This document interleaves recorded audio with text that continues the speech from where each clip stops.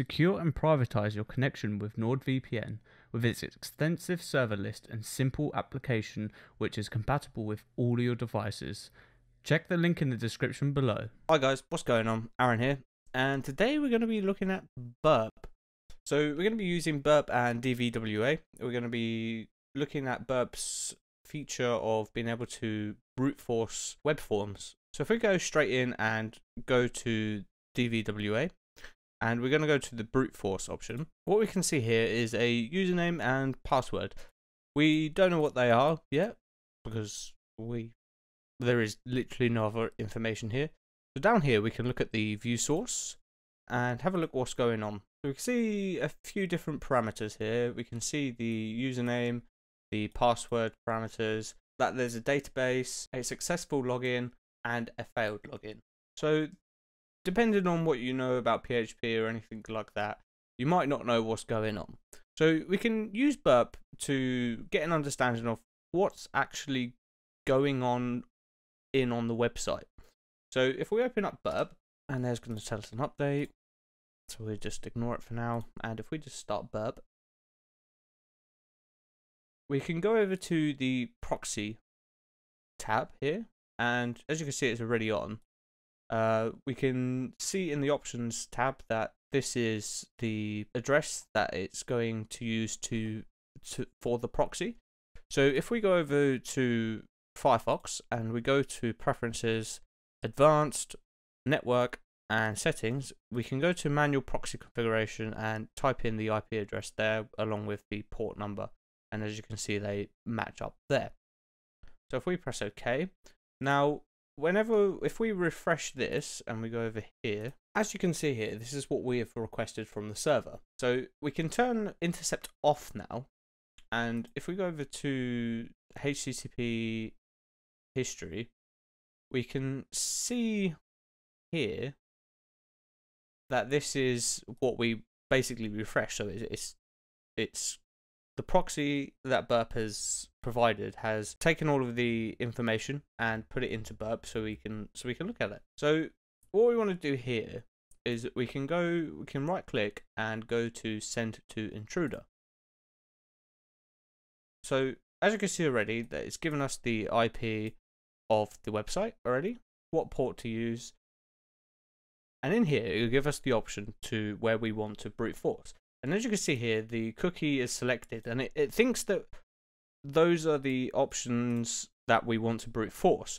So as you can see, there is no username or password option here. So the reason why that is because we didn't actually enter anything into the login form.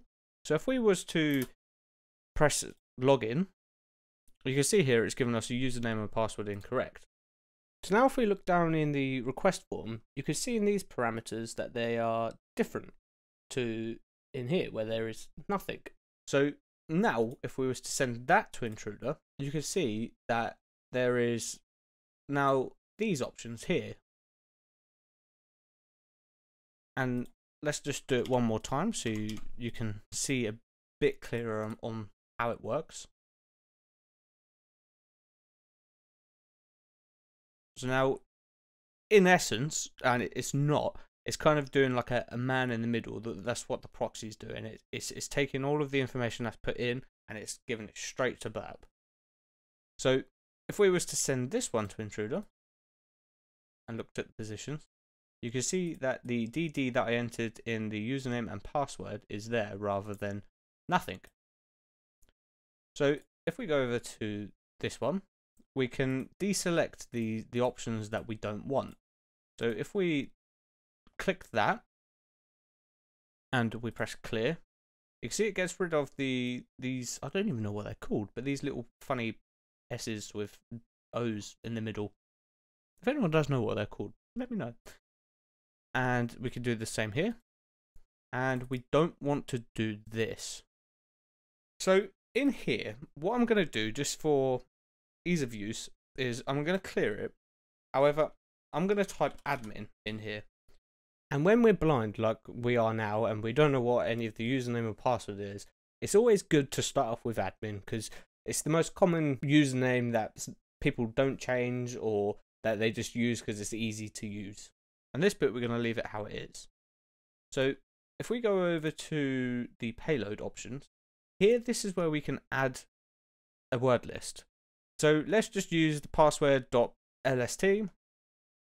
We can open that, and it's got all of the different comments. It will run through those in the brute force, but obviously it shouldn't work because they're not going to be the password. And what we could do at the bottom here is we can add words to the list. So if you've done your own sort of recon and you think you might know what the password is, but you're not sure and you just want to add it in there anyway, you can do so. Let's just do hello and add, and as you can see, it's there at the bottom. As this is a free version of Burp, the performance is kind of hindered, and it's not as fast as the pro version, which kind of sucks, but gotta do what you gotta do. I guess that's business. So yeah, it shouldn't take too long. So if we go over to the target, here what we can do is press start attack, and we're gonna get the error of saying that this is a demo version, blah blah blah blah, and this is just going to go through all of those lines and try them one by one in those parameters that we selected earlier. So what we're looking for here is any status that has essentially a 200. But as you can see, what's happened here is that all of them are 200. And so this is the way that DVWA is being programmed. If it was a different website where you get sent to a different page, or there's a different error message or something, and there's a 403, which is permission denied, then that would show up here. But because DVWA is programmed in a certain way, we won't see it. So one way that we can see if it works is by the response length. And as you can see here, these two are slightly different, which means that this one could potentially be the right answer or the right password. So if we look down, they're all the same, so they're all 200, and obviously these ones have been completely disregarded. So what we can do here is we can go into the response tab, and what we can do here is go through all of these different tabs and see what it's responded with. However, as I said previously, we're not going to be able to tell the difference just from the status code. We're going to have to look at the render and see what happens when it actually fully rendered.